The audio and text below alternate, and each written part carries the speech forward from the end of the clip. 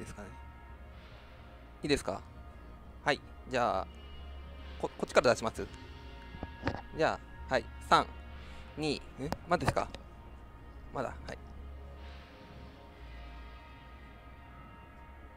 あ、あちらが OK。はい、わかりました。はい、いいですか。はい。じゃあ、3、2、1、スタートです。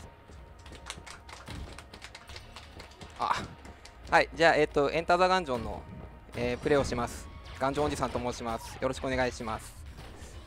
こちら、ローグライクダンジョン探索の、見下ろし型のシューティングとなっていまして、このようにダンジョンを探索してお宝である武器やアイテムを見つけ、さらに奥を目指しラスボスを倒して終わりと、ストーリーとしては一応キャラクターはそれぞれ過去に後悔していることがあって、その過去をやり直すために過去を始末する銃というものを見つけて、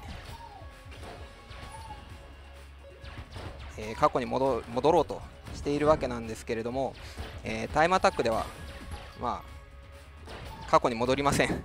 戻るために必要なものを手に入れずにラスボスを倒して、クリアしたと思ったらまた、ダンジョンの入り口に戻されると、無限ループをさせられるようになっていて、ボスに行っちゃった。このボスは、上の方向に誘導してはめます。こうするともうほとんどの攻撃がこちらに飛んでこなくなるので、いきなり飛んできてますけど、あとはほぼ、対処しなきゃいけない行動がないという状態で楽に戦えます。で、どこまで話したんだっけ。そうか。そういう感じで、過去には戻らないんで、ストーリーに関しては全く意識するというか、今回見せることはできないという形になってます。で、今回レギュレーション4キャラの RTA ということで、メインの主人公4人いるんですけれども、その4人で1回ずつ、クリアを目指していきます。おっと、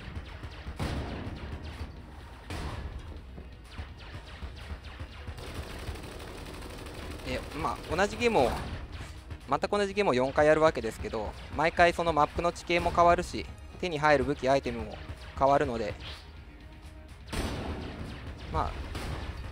見栄えはするかなと思います。武器とアイテムそれぞれ何百種類、300種類以上かな、あるはずなので、強い武器、弱い武器、ネタ武器、数々お見せできればなと思っております。いきなりネタ武器きましたね。ネタ武器ですが、なかなか侮れない性能を持っています。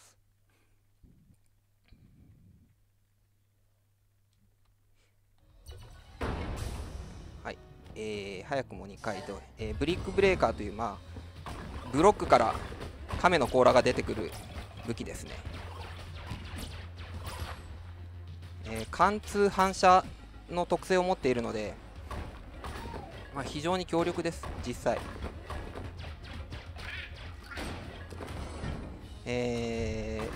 その気になれば最後まで使える、ボス以外では、ボス戦を除けば最後まで使える武器ですね。1、2、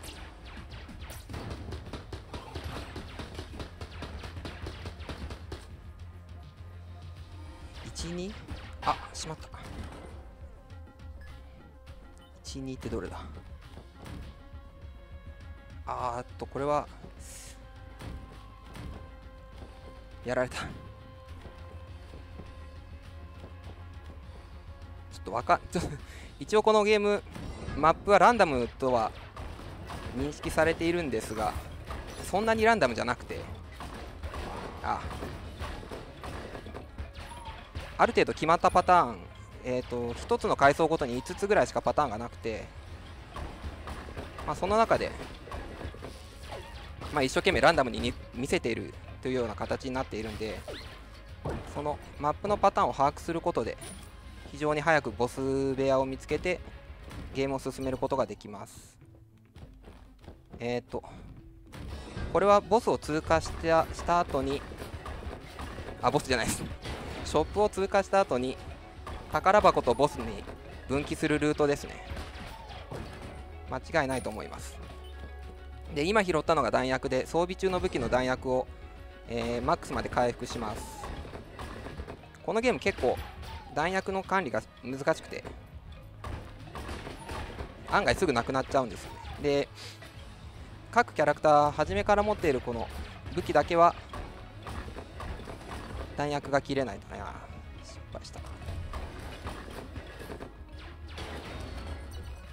なんでここ3つであんだ。この緑の明かりがついている通路の先にはこういう石像があります。今に乗った石像は呪いが 2.5 増える代わりにヒットポイントが最大ヒットポイントが1減って呪いが 2.5 増える代わりに攻撃力が 25% 上昇します。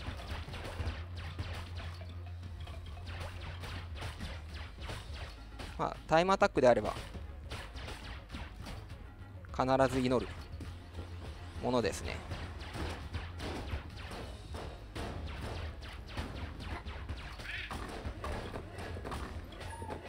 で外れだったので戻ります。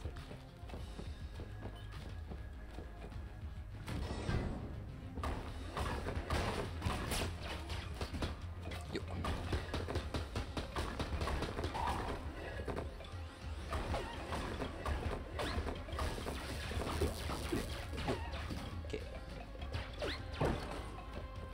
今拾ったのがブランクですね。いわゆるボムです。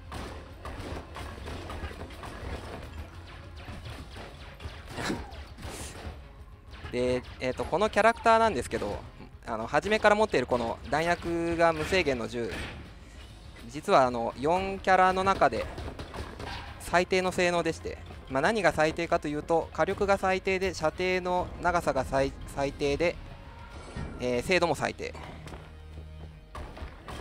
その代わり、ショップでの購入価格が安いとか、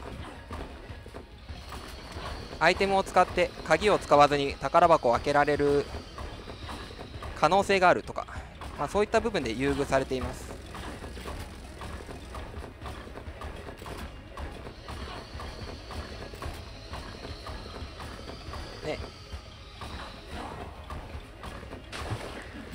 で先ほどからたびたび武器を落として拾うという行為を繰り返しているんですが、これをすると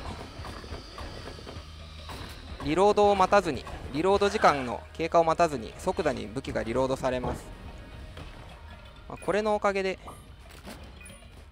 今までリロードが長すぎるせいで評価が低かった武器というのが圧倒的に使える武器に変わっていまして、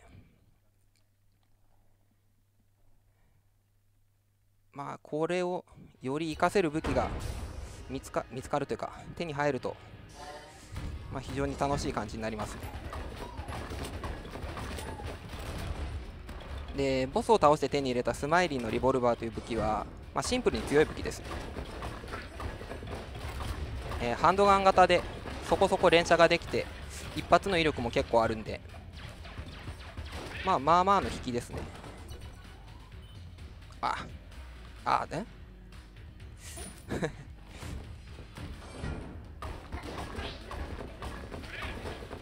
出ましたね。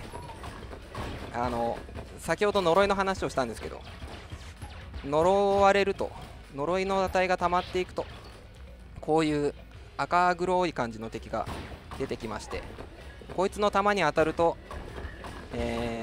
ハートが1個減ります。また移動速度が速いのと、ウィキだと体力3倍って書いてあるんですけど、3倍じゃないです。 3.5 倍プラスアルファ、おおむね4倍と、おおむね4倍です。それぞれの固定値で、増えるんで、それぞれのその元の体力によって何倍になるかちょっと誤差はあるんですけど、だいたいそのガンジョンにいる敵の大部分が属する、基礎体力帯であればおおむね4倍と見ておけば間違いないです。これはいいや。1回目の分かれ道これだ。あ、これか。でチェンバー3も非常にショップを通過した先にボスがいるというパターンが多くて、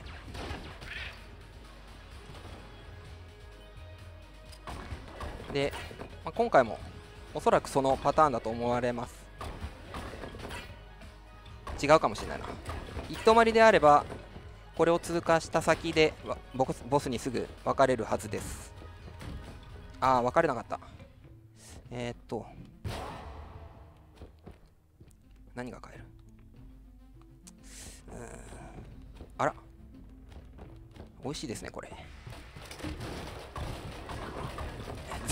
全部ミミックス。ちょっと待って、ちょっと時間かかるこれ。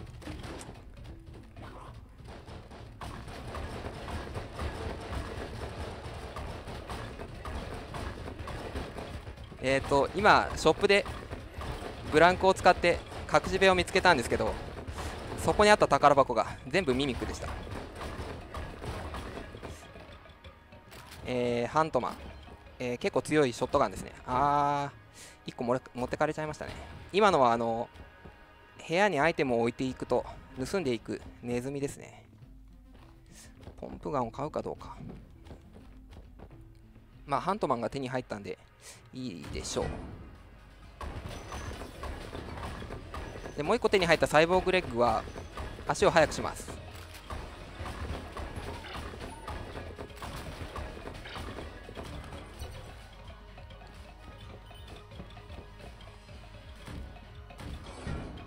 なかなか道が分かれない。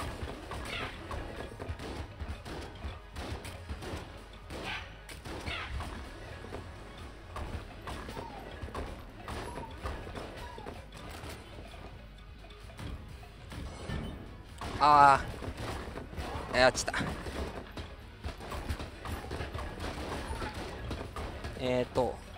この部屋の下の通路の先がボスだと思います。もう一部屋ぐらいあるかもしれないな。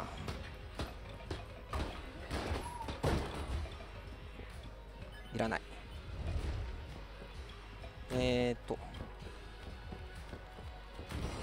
もう一部屋あった。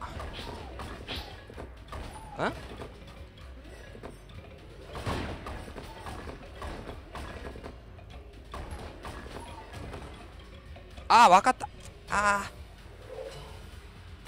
すいません。これはやらかしましたね。最初の分かれ道をちゃんと見てなかったみたいで、2番目だと思ってた分かれ道が3番目でした。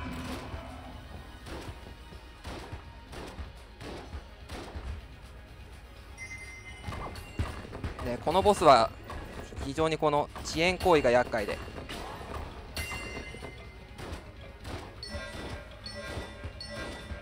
ベルに分身するんですけど、そのベルの中のどれか一つだけ当たりで、それを倒すまで本体が姿を現さないんです。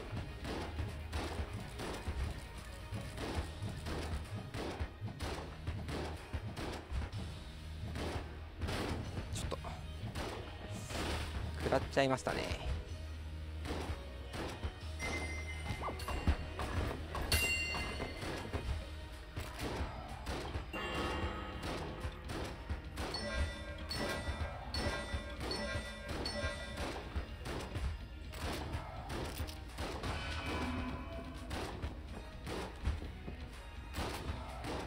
またそれ。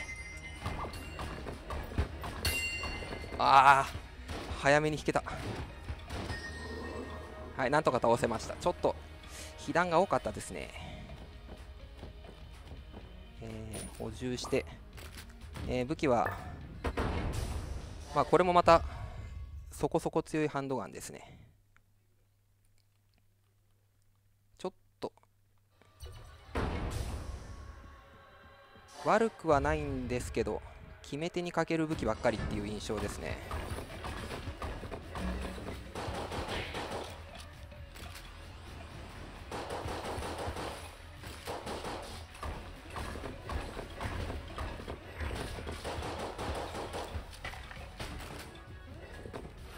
1、2、時々数字つぶやいてるのは部屋の出口の数を数えてます。これが非常にマップがどのパターンで生成されたかを知る手がかりになってまして、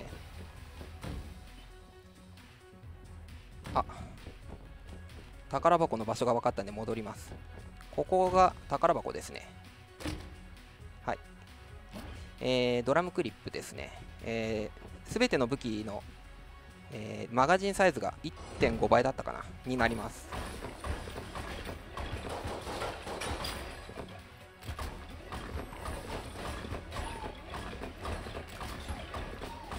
ただいつもの癖で数数えて武器を捨てちゃってるんで、あんまり活かせない。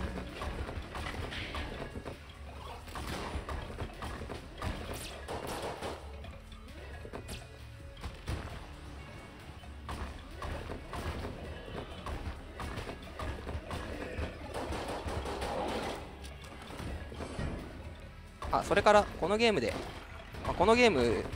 開発がドッジロールという会社なんですけど、ドッジロールってこれですね。これが非常に重要で、ドッジロールで空を飛んでる間、空中にいる間は弾に触っても無敵です。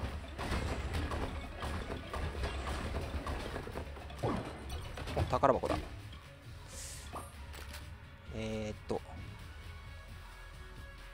めちゃめちゃ弱い武器ですね。ちょっとノーコメントでこの場合どうしよ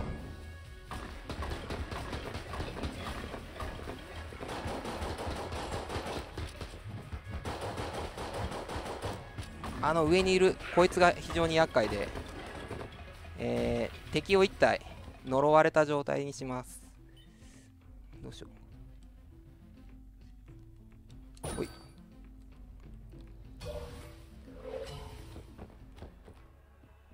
ここがちょっと気になるんで、いいもんない。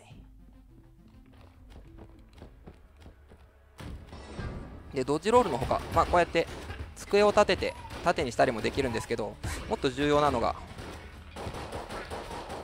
机を立てると一定時間キャラクターが無敵になるというのがあって、こんな感じですね。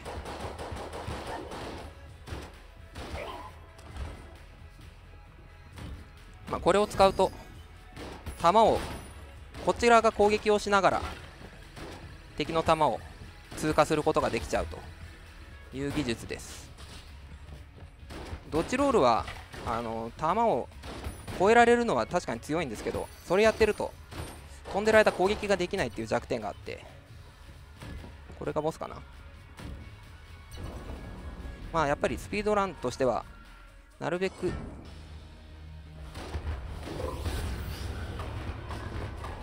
なら、飛ばずにやり過ごしたいところではあります。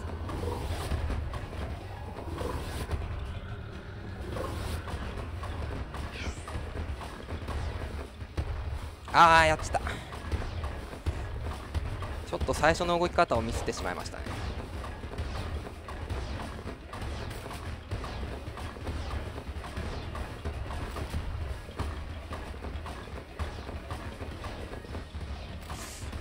ちょっとボスのノーダメがあんまりできてないのが不安ですけど、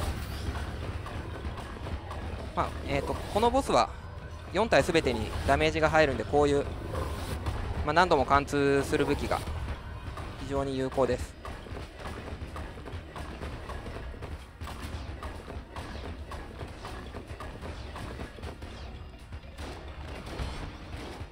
最後の1体になると回復して攻撃パターンが変化します。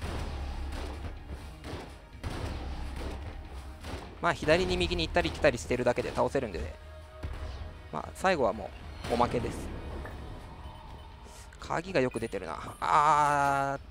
めちゃめちゃ弱い武器が来ましたね。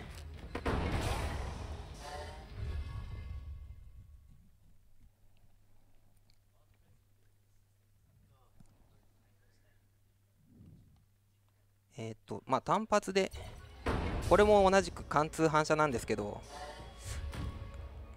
あんまり威力が高くない。はっきり言ってブリックブレーカーの介護官ですね。互換もできないか。ちょっとラスボスのためにはこの回で武器は探しておきたいかもしれない。ああ、敵に触っちゃった。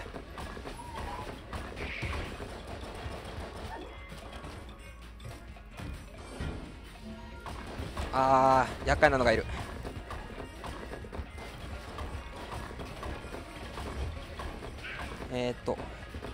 今青い魔導士ともう1体別の魔導士がいたんですけど、青い方は、部屋にいる他の敵すべてを強化します。体力強化と移動速度強化ですね。まあ、呪われた敵と違って与えるダメージ量は変わらないですけど、まあそれでも非常に厄介な効果です。でもう一人いた魔導士の方は、敵を召喚します。それが結構硬いんで、まあ面倒くさいのでなるべく召喚させずに倒したいところです。ああ、外れだ。外れだけど、ああ、弾切れ。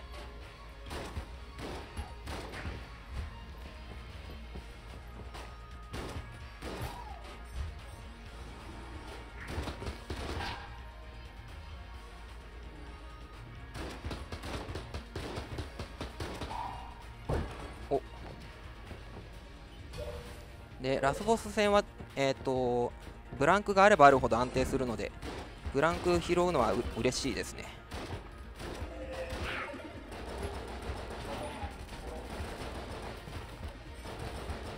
ちなみにブランクは、階層を進んだ時に2個に足りない分を補充されます。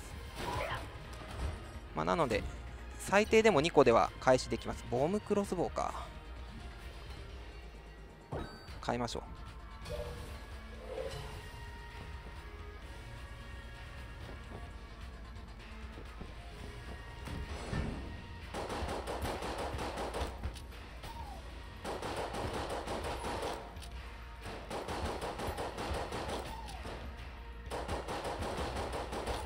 なんでもう21分経ってんだ。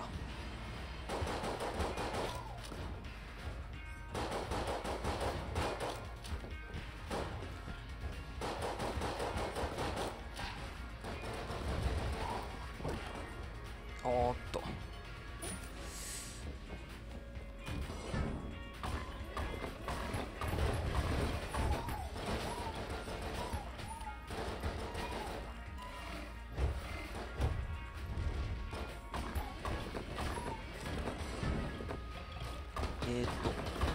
あー、めんどくさいな。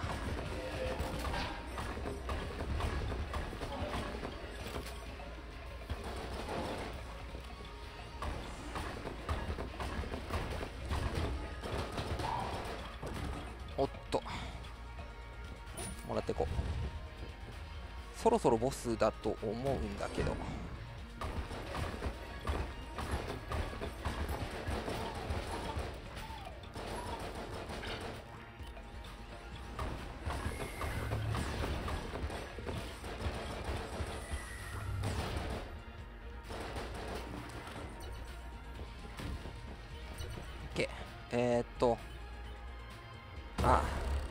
いいか。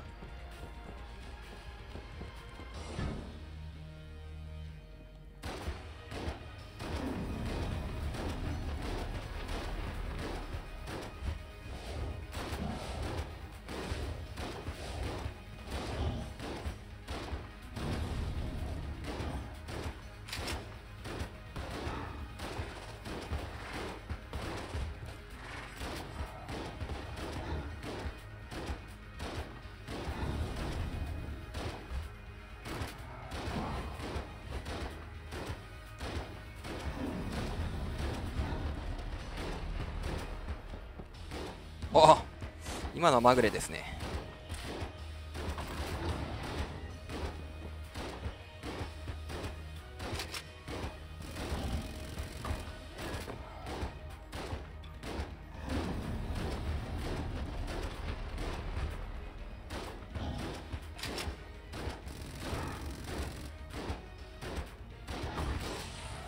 今の両手で連射してくるやつはだいたい目の前にいるのがアンチなんですけど、たまに上方向に飛んでくるやつがいます。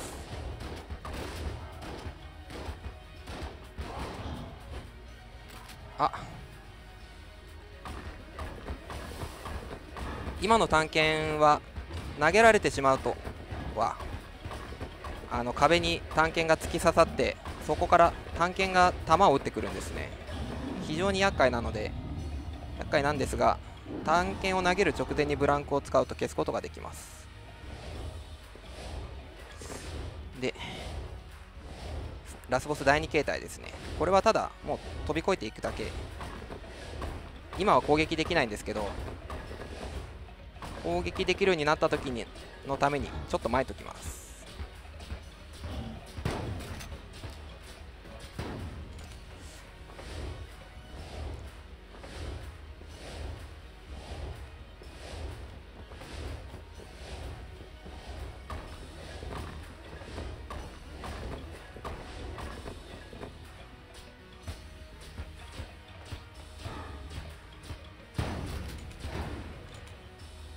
いやー、ちょっとかかりますねこれ。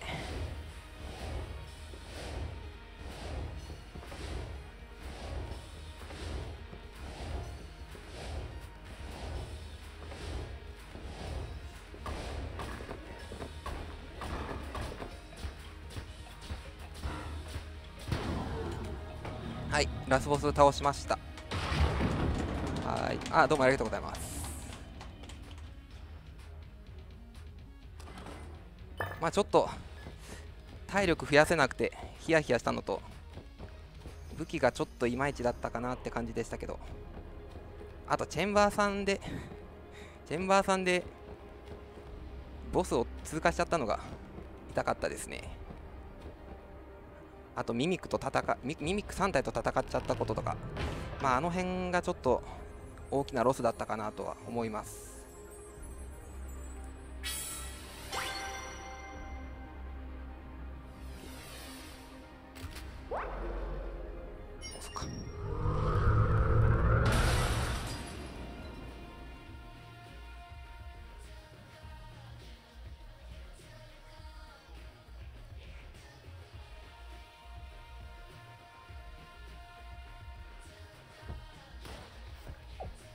いやー、ちょっと26分はちょっと予想外ですね。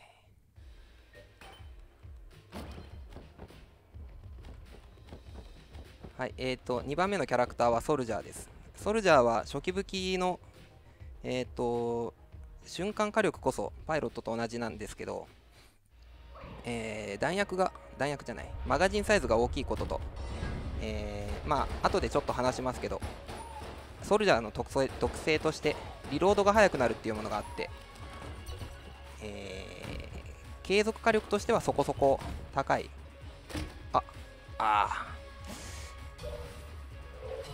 ちょっとせっかく2部屋目で宝箱っていう最高のパターンを引けたんですけど、中身がいまいちでしたね。ハートのなんか、その名の通りですけど、最大体力がハート1個分増えます。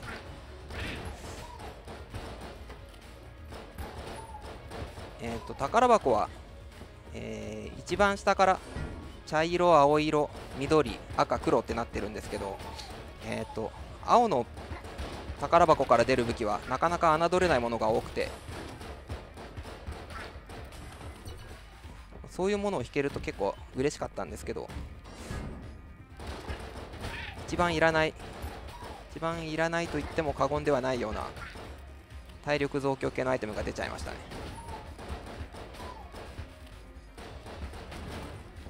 で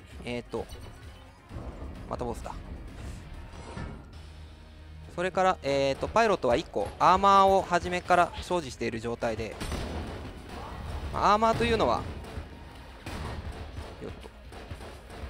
被弾するときにハートを減らされる代わりに先にブランクが発動してくれるという、非常に嬉しいアイテムですね。ただしボス戦でアーマーを失うと、ノーダメージとは見なされないので、これがあるからといって体力を増やすためのその保険にはならないです。絶対食らってはいけない。でソルジャーがもう1個持っているアイテムが、射撃訓練の記録という、このキャラクターは正規軍人という設定なので、そういう射撃の訓練を受けているということで、持っているパッシブですね。効果は、先ほどもちらっと言いましたけど、リロードが速くなります。それと、全ての武器の精度が上がります。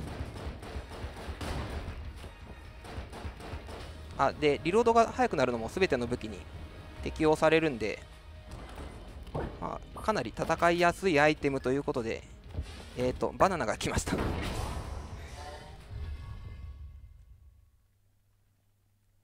ょっといい感じに1回のボスで2回連続でいいネタ武器を引けてますね。バナナは貯めて使う武器です。投げると爆発します。外しましたね。こうですね。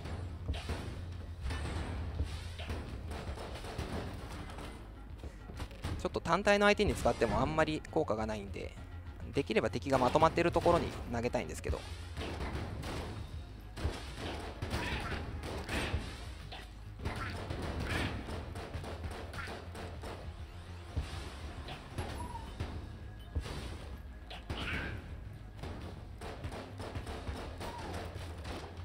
あれチェンバー2にこんなマップパターンあったっけ。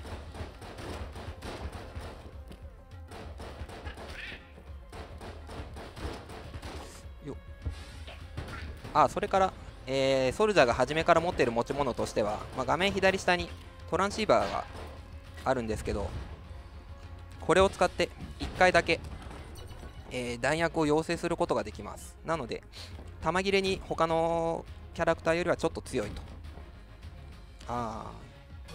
これは、さっきもあった石像の一種で、ランダムでいい効果と悪い効果を1個ずつくっつけてくるやつですね。私はつい先日紙武器を拾ったと思ったら、あいつに乗ったばっかりにその武器を取り上げられてしまって非常に悲しい思いをしました。なので祈りません。これどういうパターン。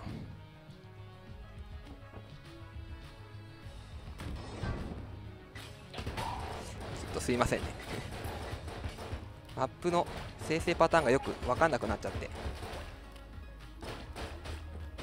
確認しましたけど、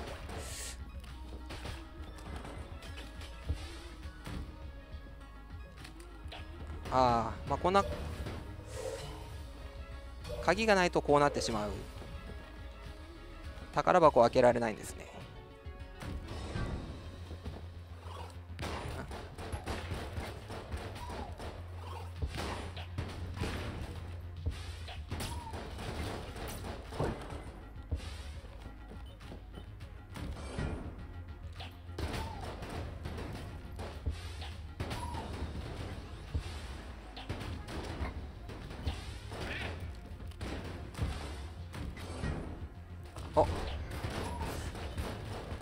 今ようやく分かった。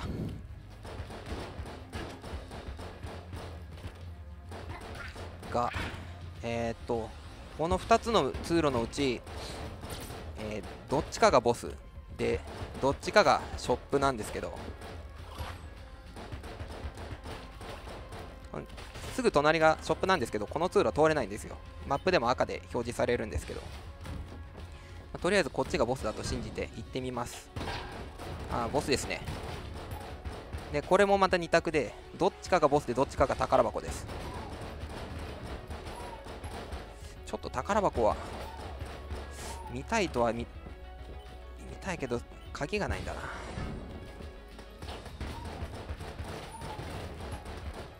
ょっとバナナでボスと戦うのは不安なんで、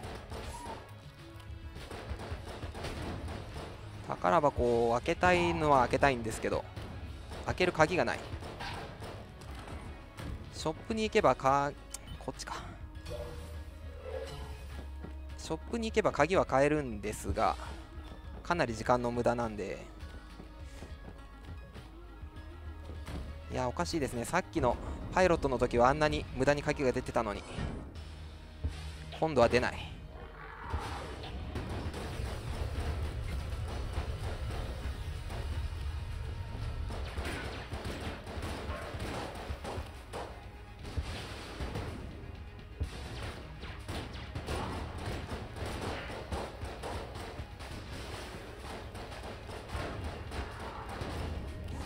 でこの追尾してくるミサイルが結構厄介で、2発当てないと撃ち落とせないんですね。まあ、なので落ちた。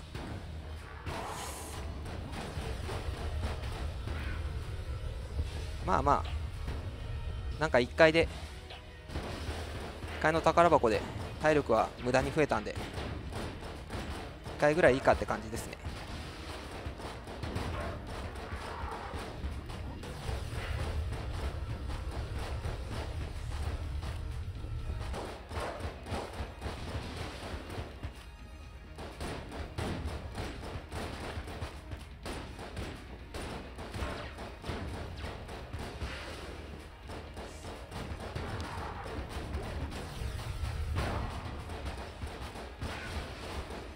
ちょっとミサイル出されすぎだな。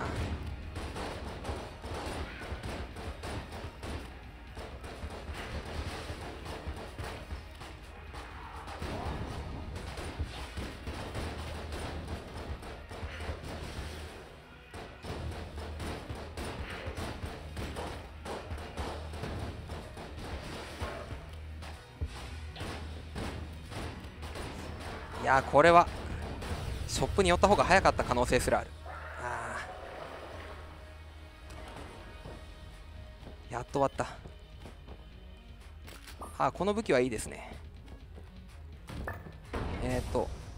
壁で弾が反射するショットガンで、結構強いです。火力もあります。あと後で使った時に見られると思いますけど、敵が四角形になります。どういう意味かはその時のお楽しみということで。よっ、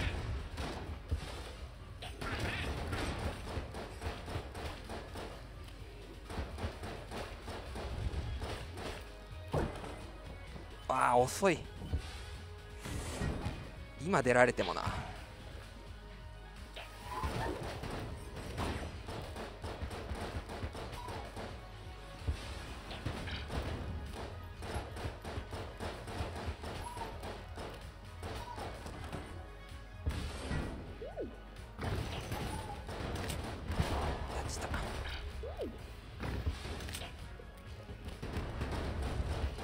でソルジャーはアーマーがある時とない時とでキャラクターの見た目が変わります。アーマーを持っている時はヘルメットをかぶっていたんですが、アーマーがなくなるとそれが剥がれます。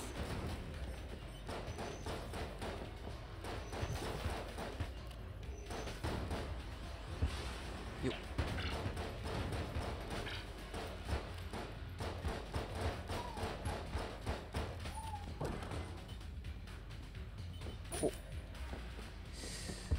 こっちかな。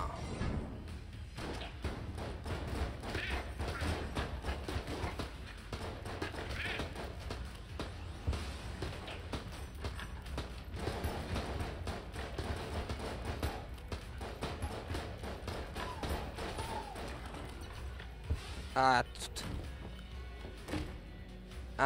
とこれか。ダクトテープですね。手持ちの武器2つを組み合わせて1つの武器にします。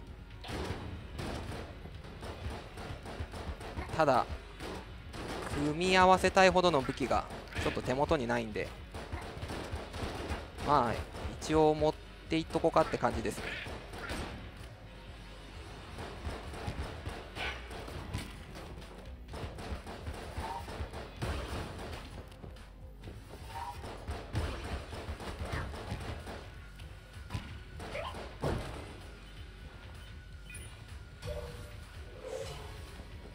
いやちょっと武器が集まるのが遅すぎるな。よっ、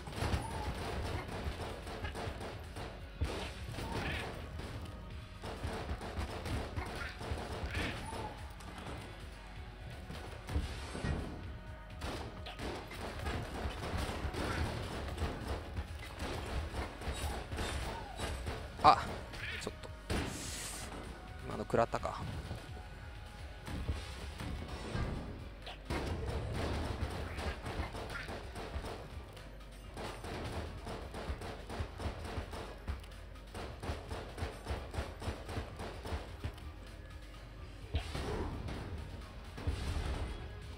はい、次が最後の雑魚戦ですね、この回の。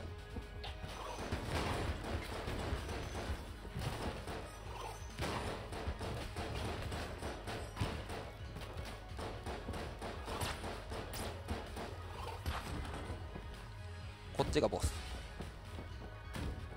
レクタングラー。あ、これは楽なボスが来ましたね。ただなんか四角形になった効果がちょっと地味だな。一応四角くなってるのが分かりますかね。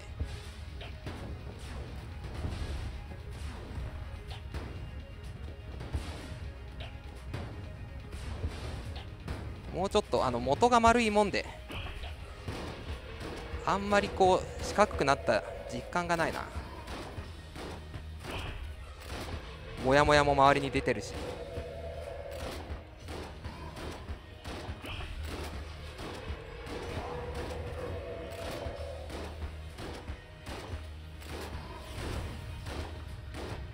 ああ、やっちった。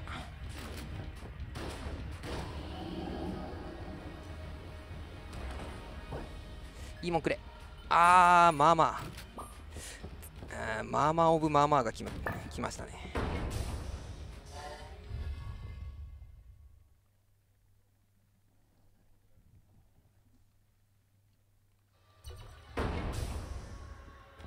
まあでも強い武器ではある。よいしょ。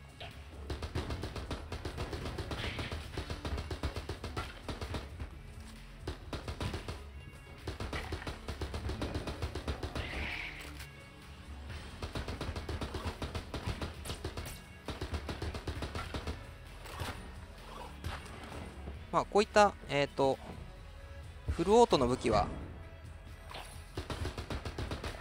かなりこの武器落としの技で恩恵を受ける武器の一つで、攻撃ボタンを押しっぱなしにしたまま捨てて拾うだけでずーっと攻撃できるんで、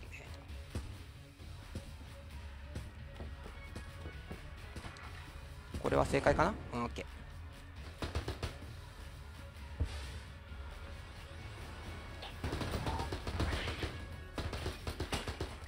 あ、倒せたのか。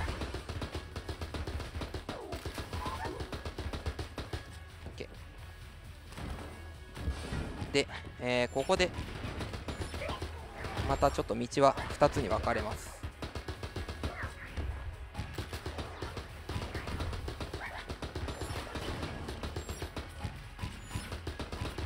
あー、やっか。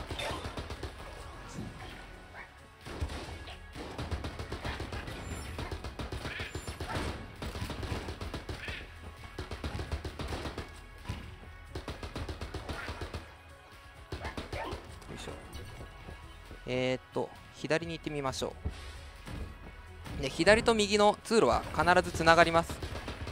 ループを描いてつながるんですね。なのでというか、ボスはそのループの外に必ずあるので、さっきの2択が正解であれば左がボスということになります。必ずこことここがつながる。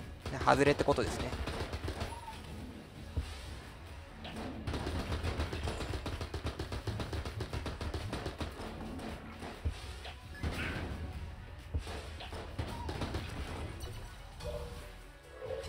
2択を外したのでこっちに行きます。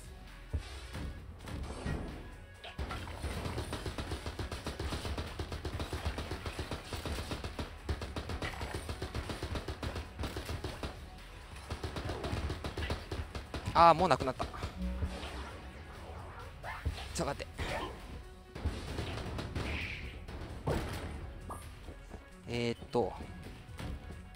これがボス。ああ、これは嫌な予感がする。ああ、よかった。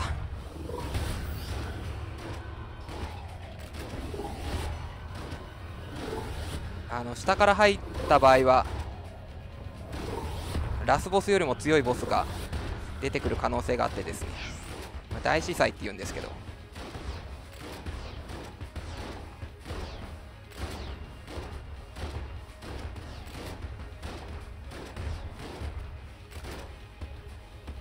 よっ、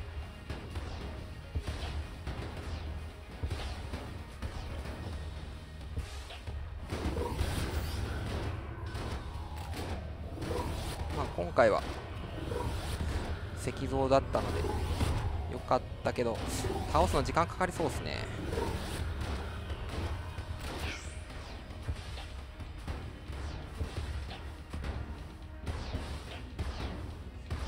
バナナがうまいこと中に入ると、中で分裂したバナナがいっぱい爆発して大ダメージになるんですけど、うまいこと入んないですね。入った。はい、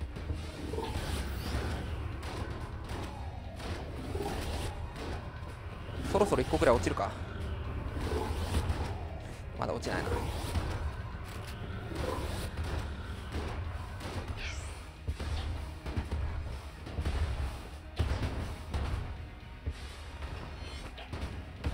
同時撃破できなかった。同時撃破できるとこの回復して1体になって襲ってくるのをキャンセルできるんですけど、爆発受けてからいけるかなと思ったんですが、ちょっと削りきりませんでしたね。スナイパーライフル、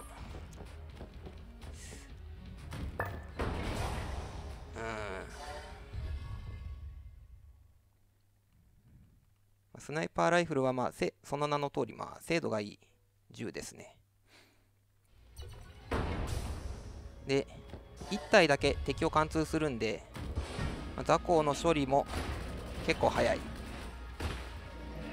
ただ、このゲームの貫通の仕様で1体貫通した後弾の威力が半減します。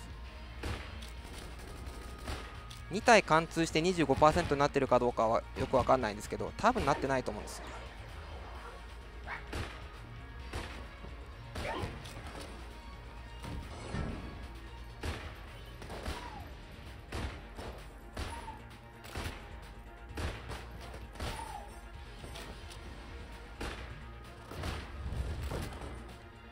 よかった。バナナと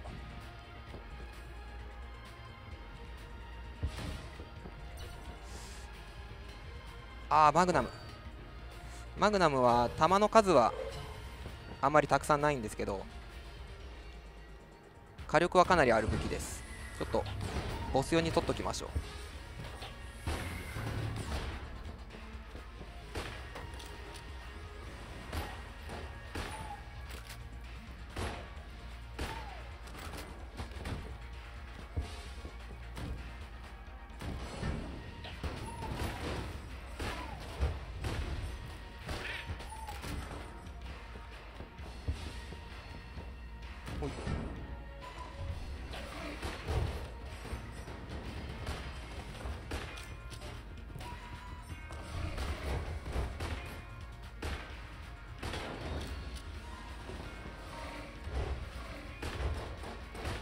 よいしょ。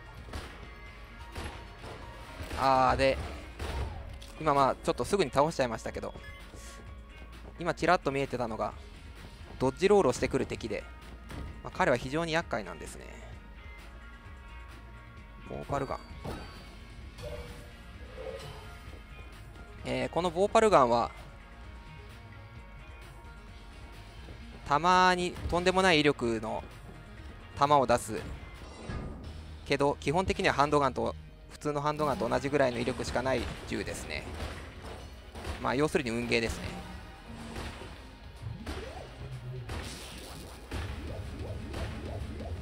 で今戦ってるのは今年の1月高にあった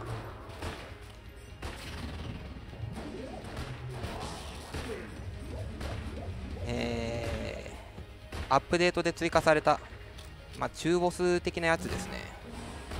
引くとものすごい時間をロスするんで、壁にめり込んでて当たってないんだよな。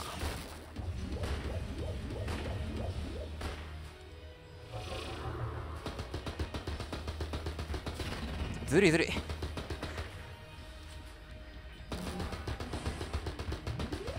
こいつの体がめり込んでて、こっちがあんまり攻撃できない状態になってましたね。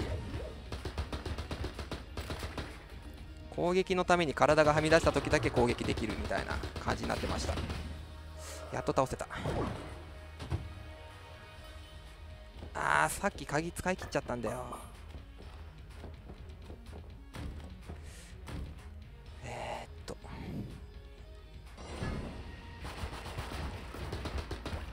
しかも外れ。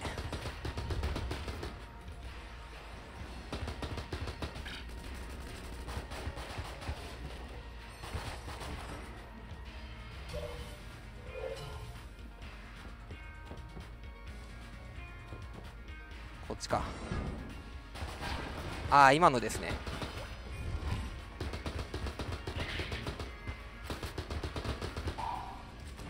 今の演出が出ると特大のダメージを与えます。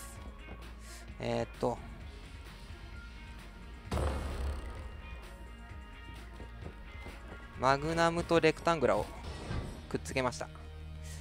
正解かどうかよくわかんないです。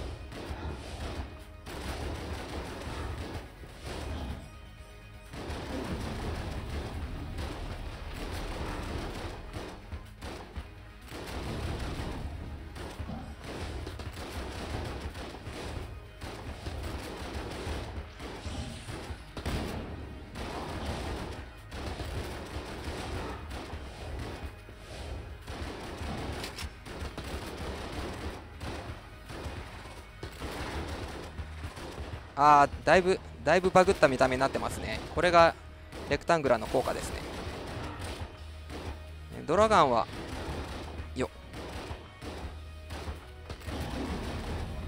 なんか体が何パーツかに分かれてるらしくて、それぞれが四角形になってます。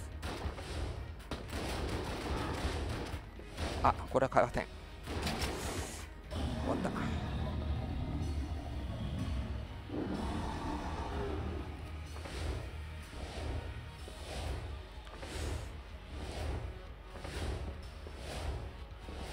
よいしょ。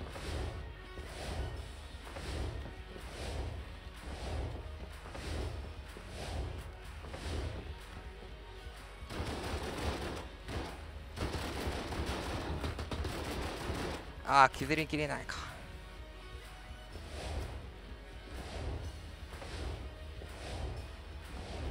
これ当たったりしないのかな。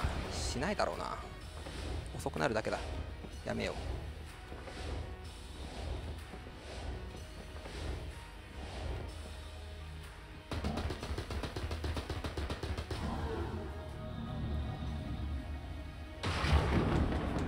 はい。ありがとうございます。はい、2周目クリアですね。ちょっと武器が良くないのとボスのかぶりが多いのがちょっと気になりますね。なるべくたくさんボスは見せたかったんですけど。よいしょ。ちなみにこの穴に入ると隠しの6番目のチェンバーに行ってしまうので、絶対に落ちてはいけません。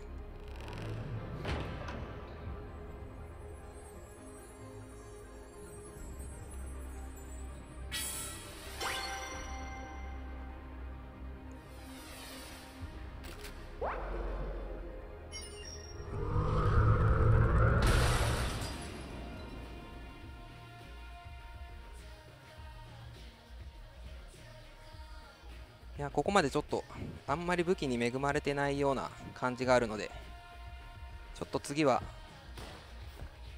めちゃくちゃ強い武器を引きたいところですね。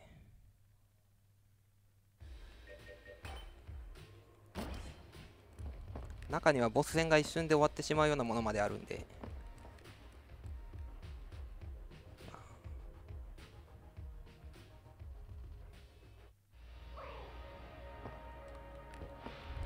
よいしょ。2か。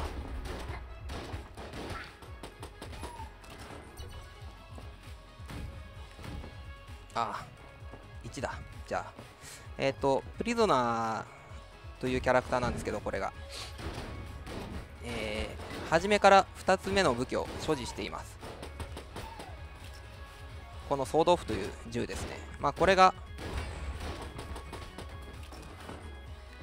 まあちょっとそこそこの威力はあるんですけど、精度も射程もかなりひどいので、もう敵にほとんどくっついて撃たないと意味がないような感じの銃です。また特性としては、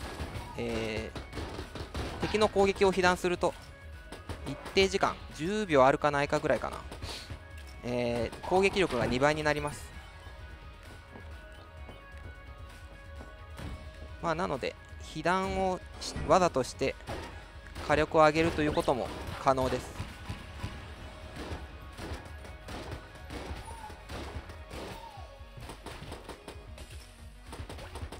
また、この持ってる初期銃なんですけど、これの瞬間火力が、全キャラ中、4キャラ中最強です。継続火力もですね。ただその反面精度があんまりよろしくないので、安定性という意味では他のキャラクターの銃の方が強かったりはします。来た。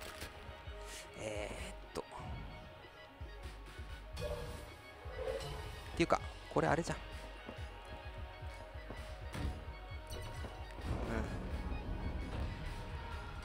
ちょっとマップに気づかなくて無駄足をしましたけど、その価値はありましたね。このパチンコという銃なんですけど、普通に使うとあんまり強くないんですが、ボスに対してはダメージが 2.5 倍になります。でさらに壁に反射されると、さらに2倍ということで、最終的に壁に当てて反射させてボスに当てるとダメージが5倍になると。とうとうきた。かなりいいですね。拾い忘れた。これはかなりいい。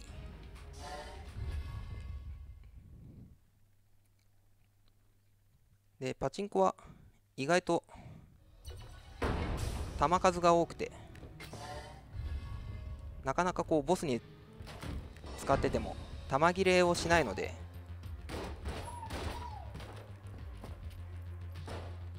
どうしてもそのボスを倒してるうちに1個武器を使い切ってしまうっていうことがこのゲーム多いんで、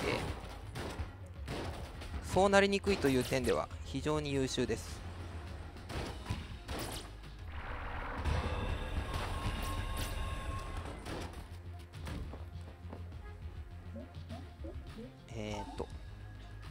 ドッジロールをせずに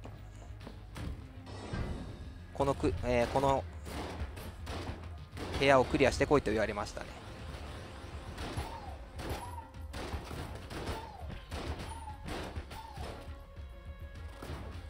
でドッジロールをせずにクリアするとご褒美がもらえるんで頑張りましょう。もう食らってもしょうがないです。はい。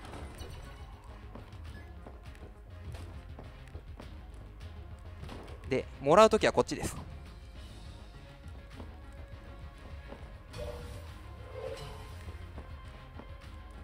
これはもしかしたらただの箱かもな。ただちょっと欲しいものがあんまりなかったですね。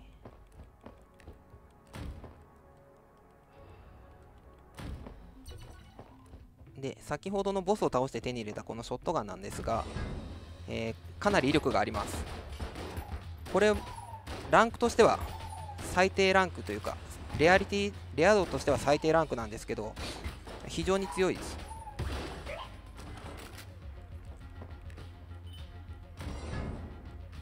めちゃくちゃ火力があります。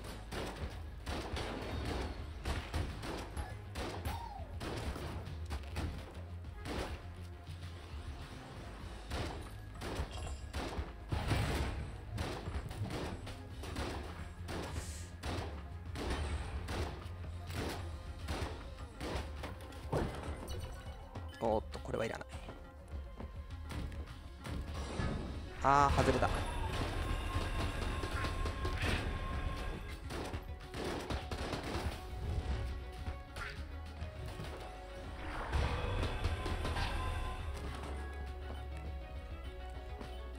今もしかしたら初めて投げたかもしれないですけど、今のがプリゾナーが初めから持っているアクティブアイテムで、モロトフですね。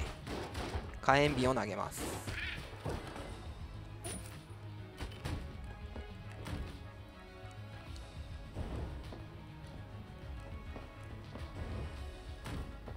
はい、ボスです。ここだろう。ああ、いいですね。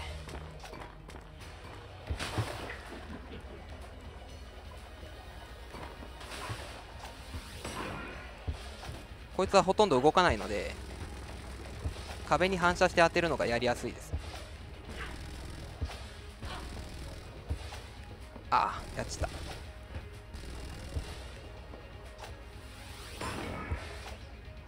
た。あ、ちょっと調子悪いな。ここはちょっと反射が使いにくいんで直接当てます。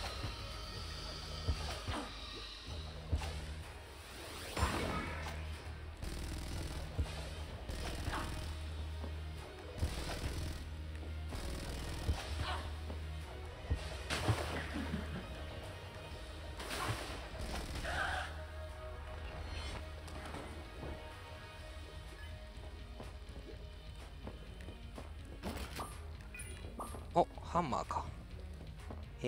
この銃は、AK のようなフルオートマの武器なんですけど、マガジンの最後の弾がハンマーです。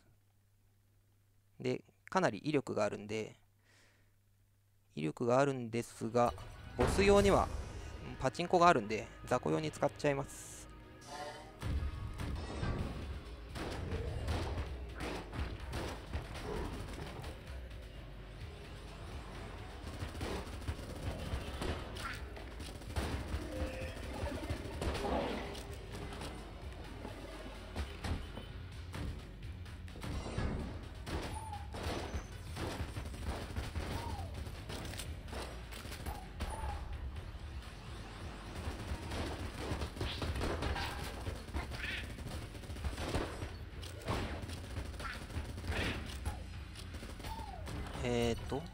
OK。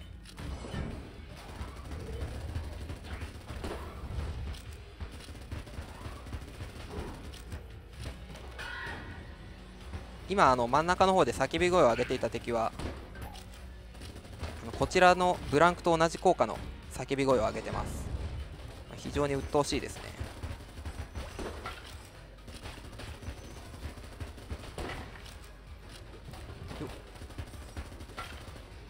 どこ？ああ、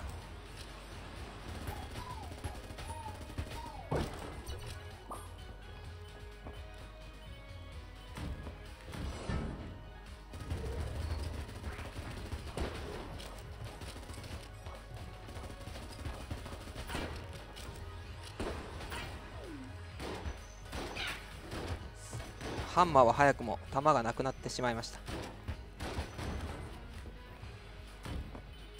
よし。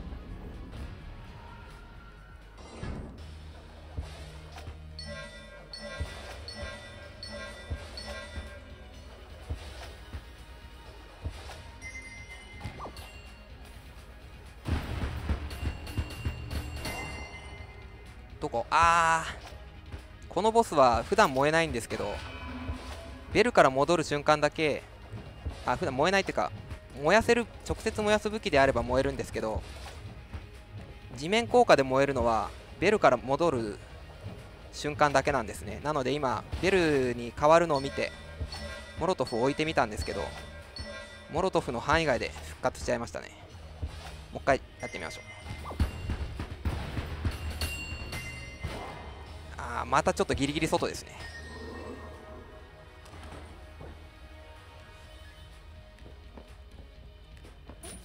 これは超弱い武器ですね。使えません。よ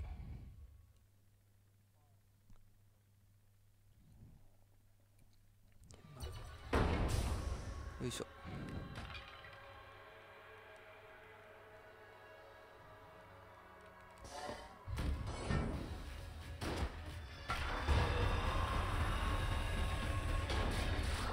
そういえばデーモンヘッドの説明をしてなかったかも。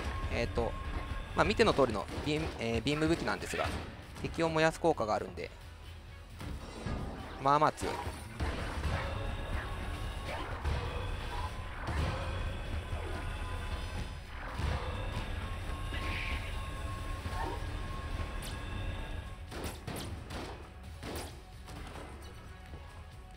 1、2。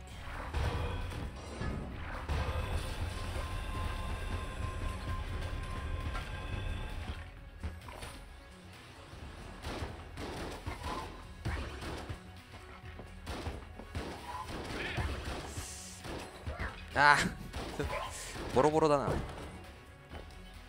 これはもしかしたらこのまま違った。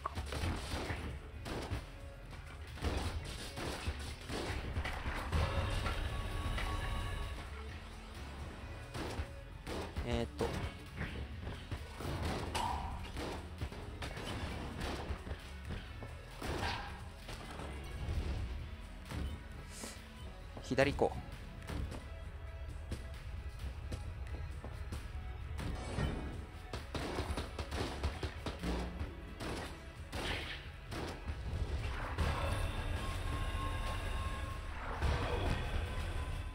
でこの敵はこちらの球をキャッチして投げ返してくる非常に厄介な敵なんですが、ビーム武器はキャッチできないので、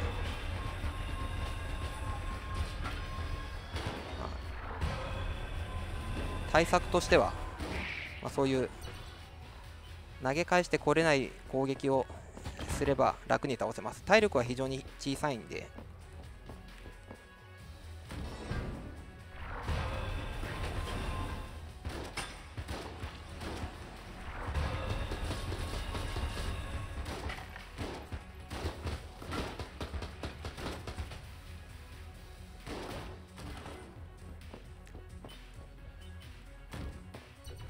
あ、これは壁かな。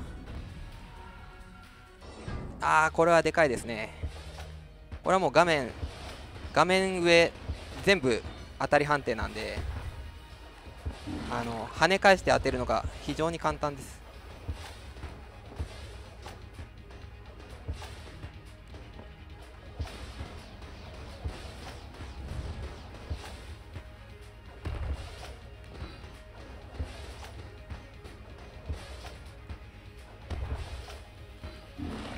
はい、終わりですね。いや、やっとまともなタイムでチェーンバイオン終われたな。これちょっと体力不安かな。手に入れたのは愛のショットガンですね。これは敵を魅了するショットガンで非常に強力です。で一部の弾が敵を貫通してくれるんで、そこも強いですね。で魅了された敵は他の敵を攻撃してくれるようになります。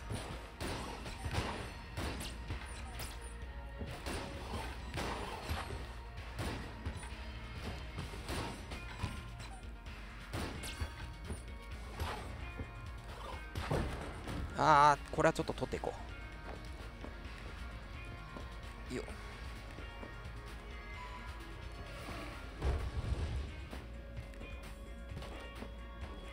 ここは、定期的にハンマーが降ってくる部屋ですね。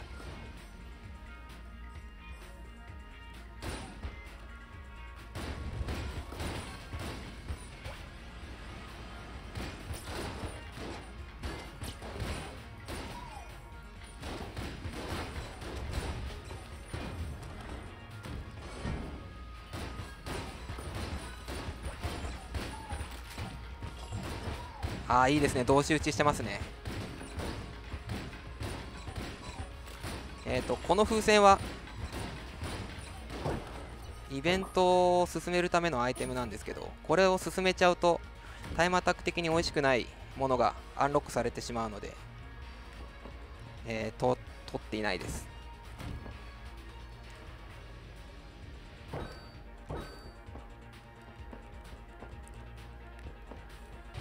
またちょっとでかいものを取りましたね。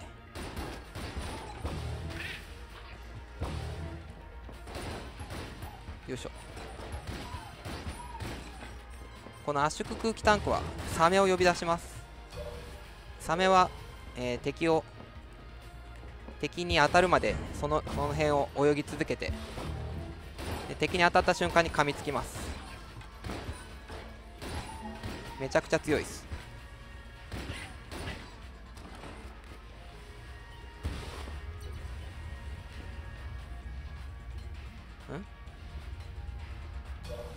ああ、そうなんだ。これが正解でした。最初に捨てた道が正解でしたね。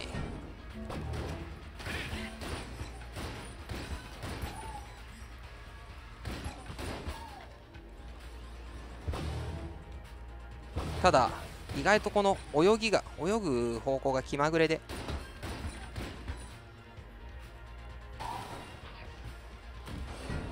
まっすぐ敵に向かっていってくれるわけではないんですね。なのでちょっと扱いづらい。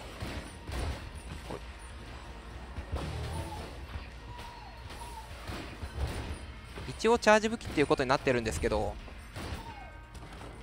チャージ時間が極小なんで連打してても出ます。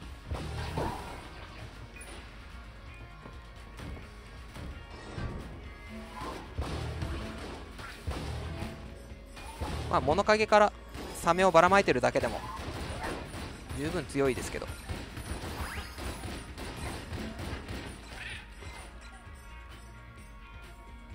あ、いた。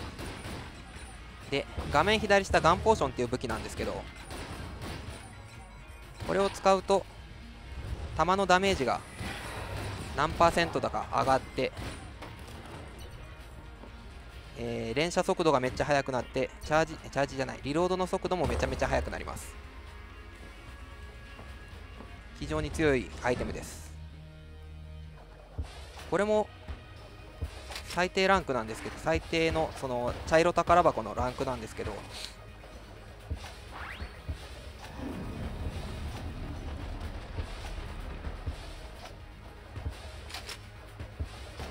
まあこんな感じで意外とこのランクは当てにならないんで、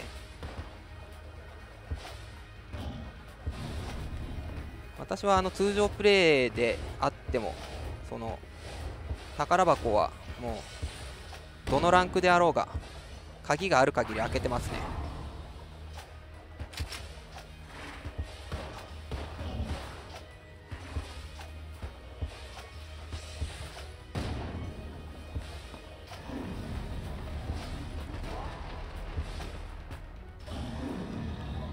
このボスの一番厄介な攻撃がさっきから何回か出てきていた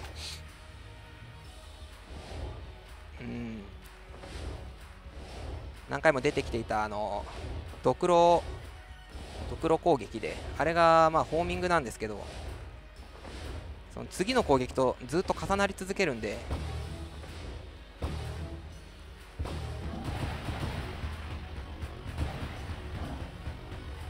ああちょっと届きませんでしたね。判断が遅かった。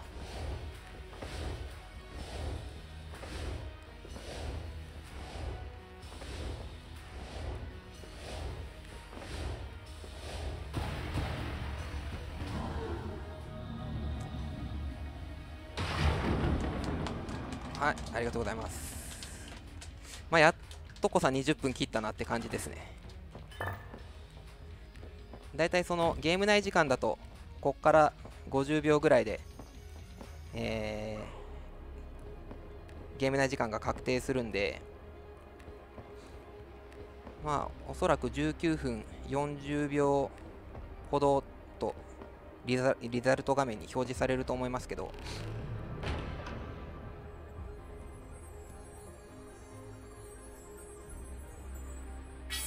まあハンターもこの調子でいってくれればなという感じです。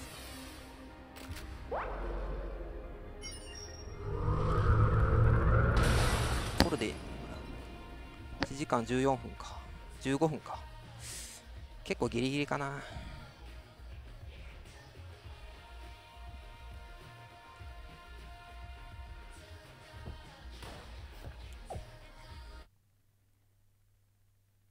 まあ平凡な平凡な運さえ引ければ20分でいけるとは思うんですけど。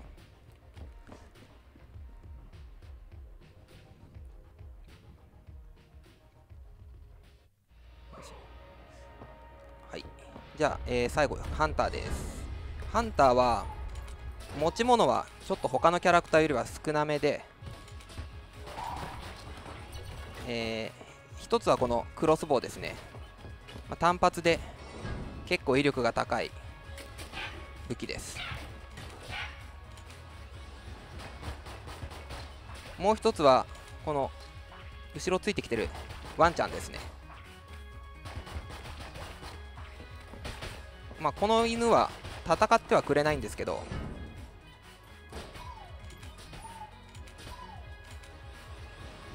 ほいほいほいほい、戦ってはくれないんですけど、部屋をクリアしたときに、5% の確率でお金だとかハートだとか弾薬だとか鍵だとか、そういったものを拾ってきてくれるので、仕事をしてくれるとすごくありがたい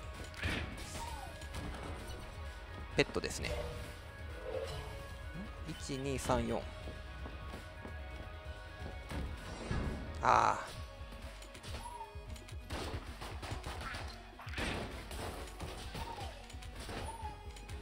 で、このクロスボウなんですけど、チェンバー2までであれば一番よく見る雑魚、ブレッド族っていう名前なんですけど、それを確定で一発で殺すことができます。なので非常にチェンバー1チェンバー2でスピードが出るキャラクターですね。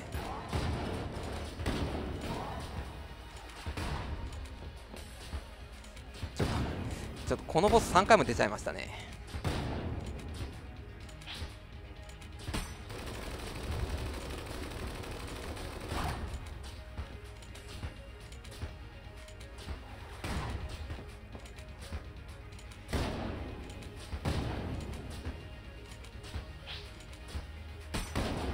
3回か4回出た。3回、そうか、そうですね。いやー、残り1個のボスはぜひ見せたかったんですけど残念ですね。いいの出ましたね。はい、ロックハンドですね。さっき見たようなゲームの、さっき見た気がするゲームの、パロディですね。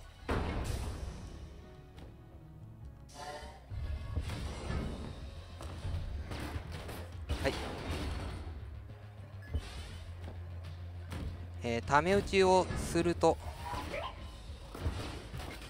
ざっくり初期武器の、だいたい9発分ぐらいのダメージになるんで、それを1秒のチャージで出せるので非常に強いです。それでいて弾が全部で200もあるので、そうそう弾切れにはならない。これ何？バッテリーだ。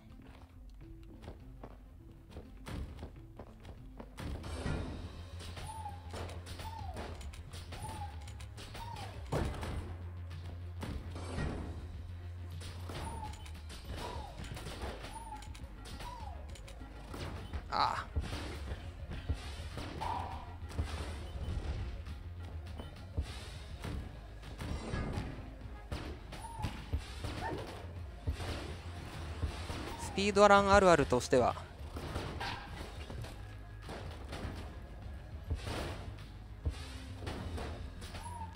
ためをミスるっていうのが、どうしてもチャージが溜まった瞬間に打ってやろうとしすぎるせいでちっちゃい球が出てしまうっていうのが、ちょっと待って、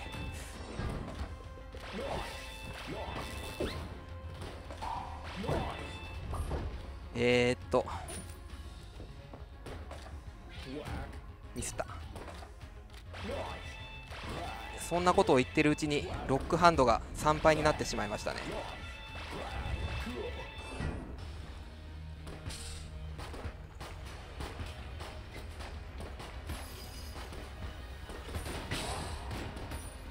この武器は、リロードで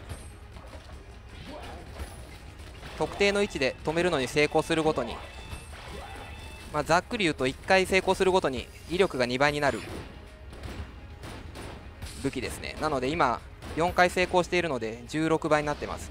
ただ4回目以降は、1.2 倍なので、5回目で5回成功で 19.2 倍、6回成功でもうちょっと計算するのめんどくさいっていう感じですけど、23.04 倍かな。ちょっと誰か電卓叩いてくれれば、そういう感じなんで、めちゃくちゃ強いです。チェンバー後に至ってもほとんどの雑魚が一発で倒せるぐらいの武器ですね。でそれでいて、なんと弾が250発も入る。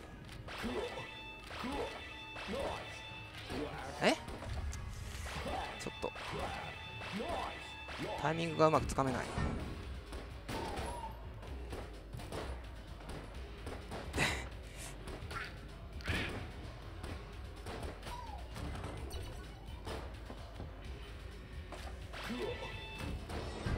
気持ち早めに押した方がいい。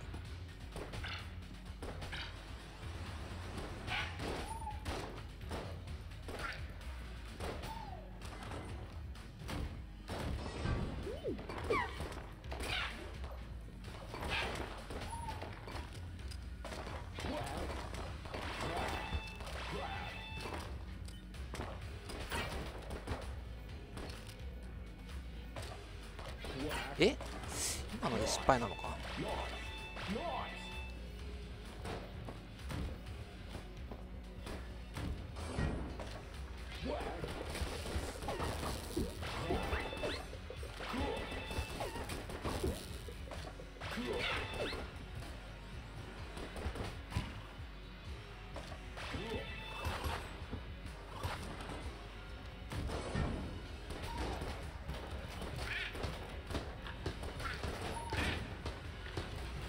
ほい。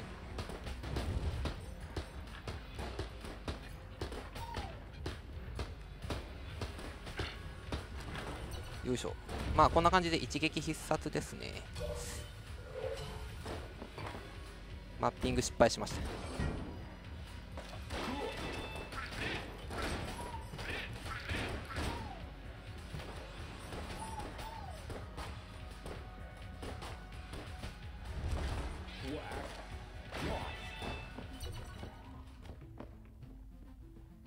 いるものは特にない。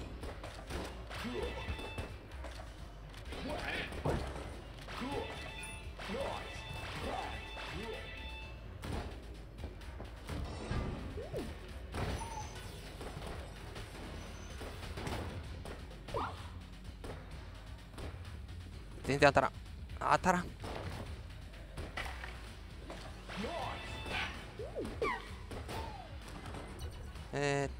こっち行こう。3個か。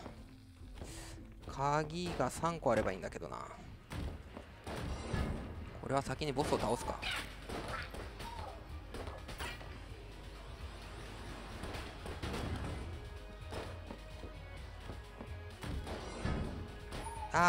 外れだ。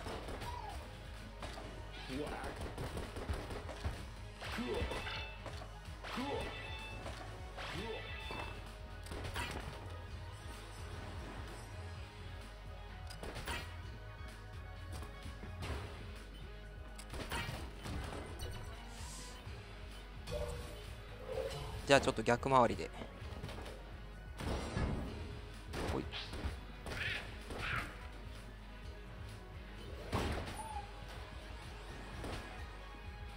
ほい。ハート。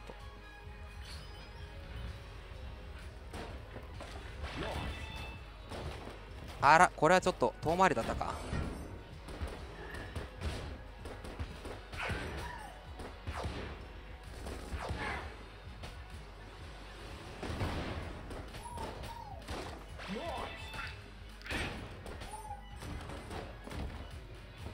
この余ってる部屋が宝箱部屋なんですよね。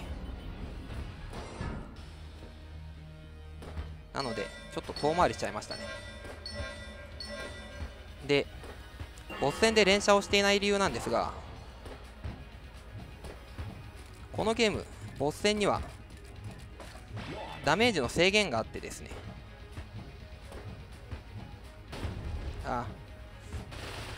あまり速いペースで攻撃をし続けると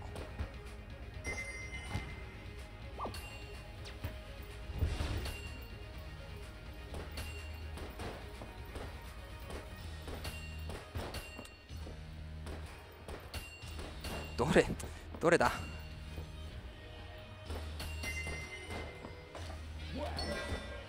もうダメだ。あまり速いペースで攻撃をしてもダメージが減らされちゃうんですね。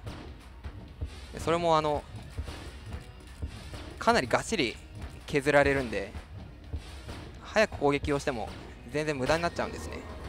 なのでまあ1秒に1発撃つぐらいの感じで攻撃をしています。怪しい目薬、これは敵の弾が遅くなるアイテムですね。非常にありがたいですね。これはかなり被弾が減るので。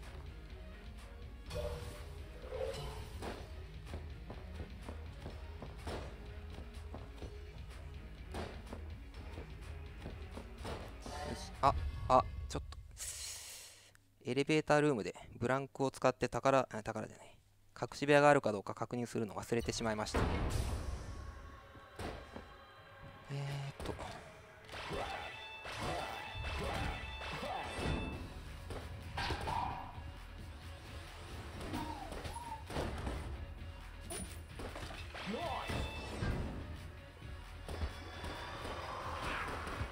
でこの武器で弾薬を拾った直後はパッシブリロードという状態になっていて、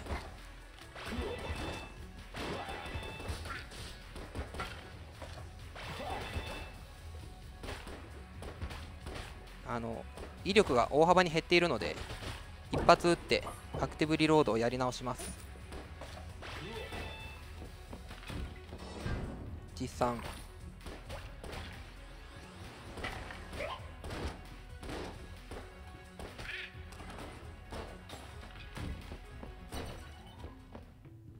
スタウト弾、スタウト弾は至近距離の敵に対してダメージが 1.6 倍になります。ただ、遠くなっちゃうと弾がちっちゃくなって元の 80% の威力になっちゃうんで、必ず接近して使いましょう。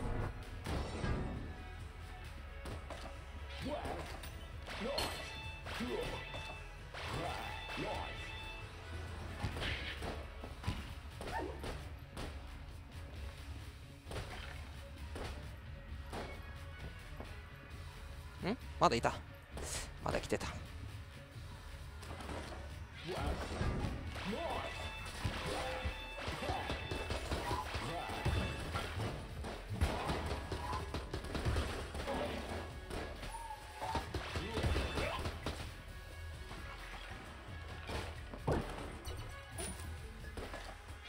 早っ。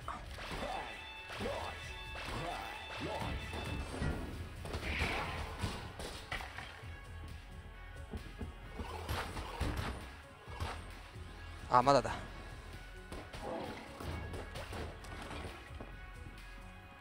これでうまくいけば押す。違った。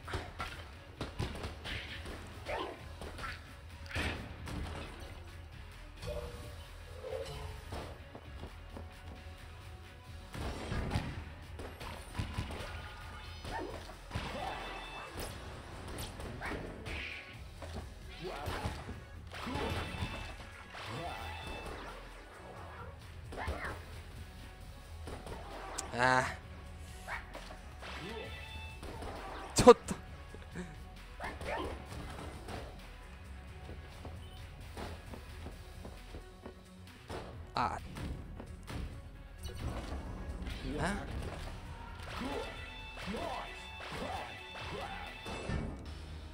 またこいつか。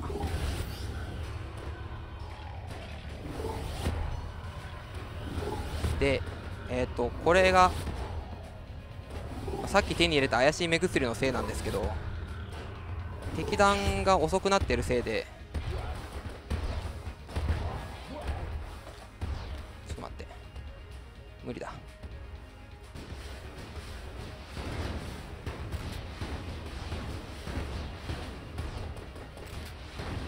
その敵のその動きと弾の出てくるタイミングがずれちゃってるんですね。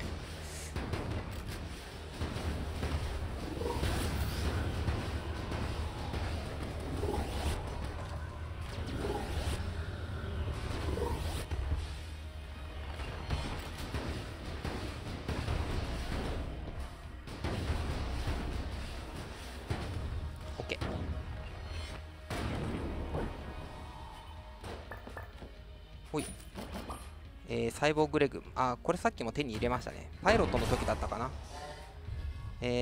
移動速度が上がります。ね、このゲーム基本的にはどっちロールをし続けている方が移動速度が速いんですけど、こういう移動速度アップ系のアイテムを持っている場合はそのまま歩いた方が速いです。外れですね。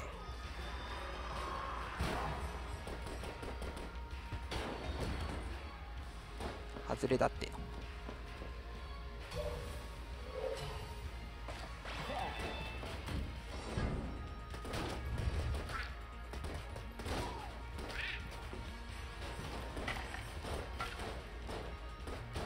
おっと、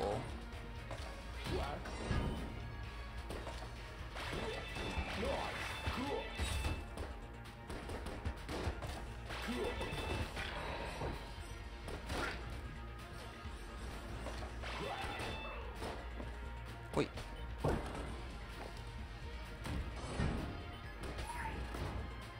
下は何だろうな。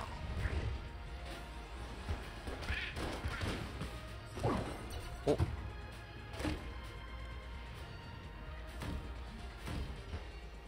ガラス。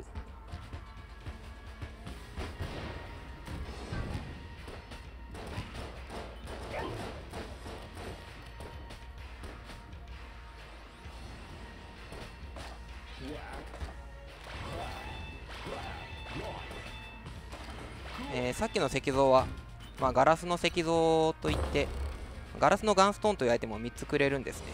ガラスのガンストーンは、敵の弾に当たると敵の弾を消してくれるんですけど、その前にそうか、ガンストーンっていうのはそのプレイヤーの周りをくるくるくるくる回るアイテムなんですね。でそれが敵の弾に当たると敵の弾が消滅するんですが、失敗したので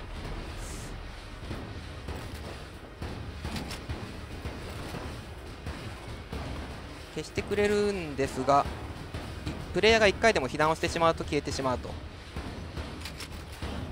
それがガラスガンストーンの効果です。でなんで取らないかっていうと、シンプルに邪魔だからっていう。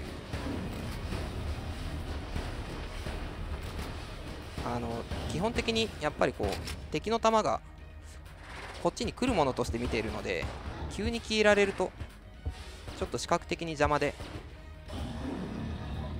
もうなんていうの、10個ぐらいあって周りをもう完全ガードされてるような状態であれば、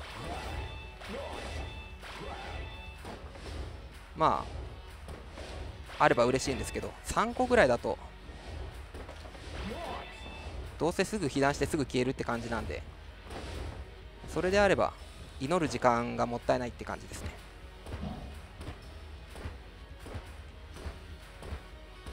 届かない。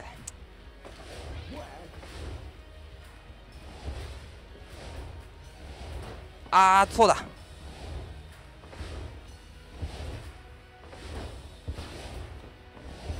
今この敵弾が遅くなるアイテムを持っていたんですけど、それのせいで第2形態の進行が遅くなっていました。ちょっと捨てるの忘れてましたね。ということで無事全クリしました。なんとかよかったよかった。なんとか1時間40分を回避できましたね。実は申請した当時とはかなりその技術的なこととかマップの知識とかで増えていて、大幅に当時とはもう平均的なタイムが変わってるんですけど、なので1時間35分っていうと今の基準で言うと、まあかなり遅いタイムなんですが、まあ良かったです。はい、終わります。どうもありがとうございました。